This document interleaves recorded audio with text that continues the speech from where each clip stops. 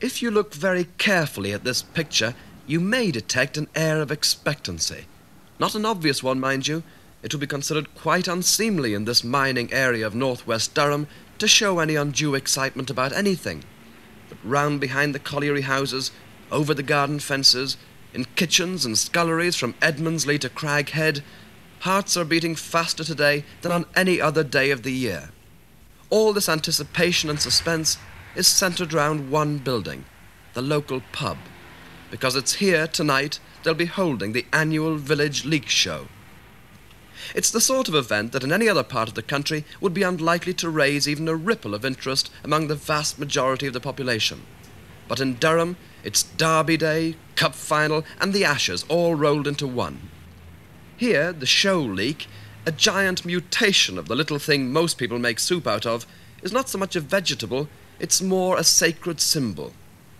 The leek trench, a few square feet of hallowed soil, is tended as lovingly and guarded as closely as the wicket at Lord's.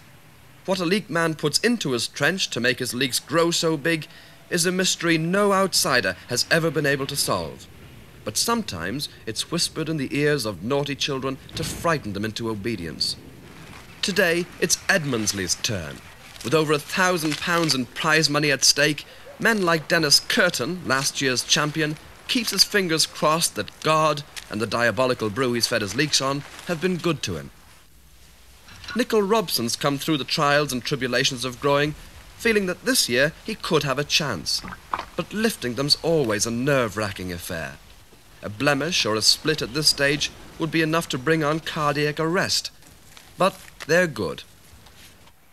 Sid Bunn's the retired miner who cut his teeth on leek law.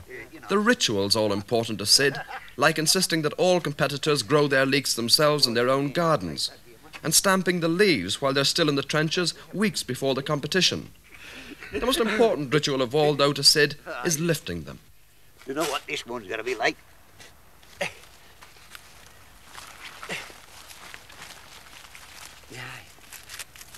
He's bruised now.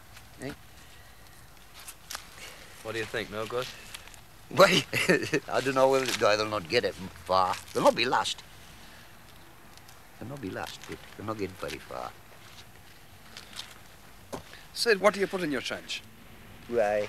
I'll be letting secrets out, you know, for a lot of the boys. But you can buy plenty of fertilisers nowadays and do the job. Why should there be any secret about it? Well, I don't know. Sometimes man gets a hold of something what makes him grow and he'll not tell nobody else. There's some queer old timers, you know, knocking about. I'm not one of them, of course. No. What sorts of things? Come on, Sid. What kind of things do they put in? I mean, they always make this big mystery of it. No, good garden manure's your main ingredient, like, I reckon. I've heard them putting cow's blood and sheep's droppings and... Oh, aye, I've got a tank in that old shed there with where the old pork's rotted. Plenty old sheep muck in. You leave him in 12 months, you know, it comes out like green tea. And then you put your feeders in, you know. One of them in, and give him a drink. Really? Aye. After all that, Sid, you're not going to tell me that you would eat them? No, did you? Well, here it is, the Holy of Holies, the cramped little room that tonight will become the nerve centre for so many hopes and ambitions. This is the judging room, where the wise men who perform that onerous task will be closeted incommunicado for as long as it takes them to decide who'll wear this year's crown. The leeks arrive to be judged. Benching them is the correct term. A tense moment, this, but Nickel looks fairly calm as he presents his pair. Sid looks as though he's got nothing to fear, but he's having a crafty look at the competition just the same. The show is more exciting than ever this year because for the first time in its history, women have been allowed to compete. Not that anybody seriously expects a woman to win, but in leeks, you can't afford to be complacent. Not even when you're the reigning champion. At last, the moment of reckoning. Joe Edwards and his brother-in-law, Dick Edridge, have been invited to judge because they come from the next village and can be expected to be impartial. Besides, there aren't many judges as alive to all the dodges as Joe. It's in moments like this you realise there's more to it all than just a bit of fun. One prominent grower died last week, but his fellow members passed a resolution to the effect that his leeks could be shown posthumously.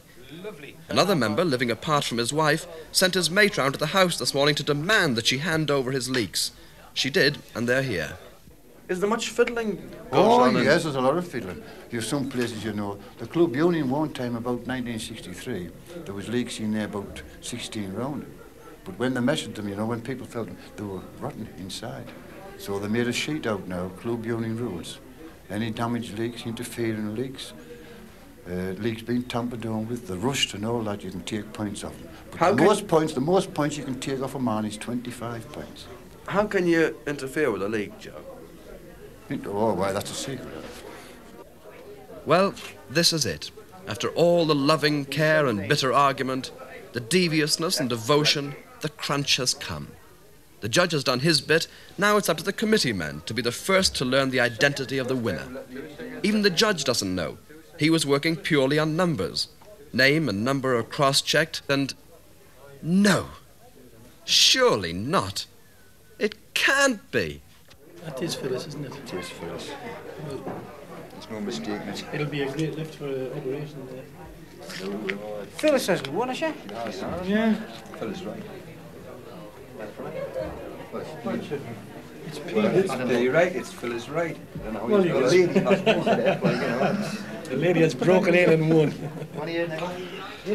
Ah, well, there's nothing for it but to grit one's teeth and make the stunning announcement.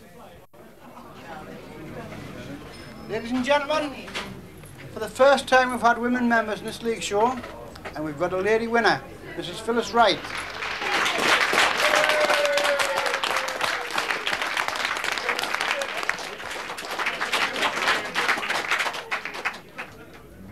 Where you, Booker?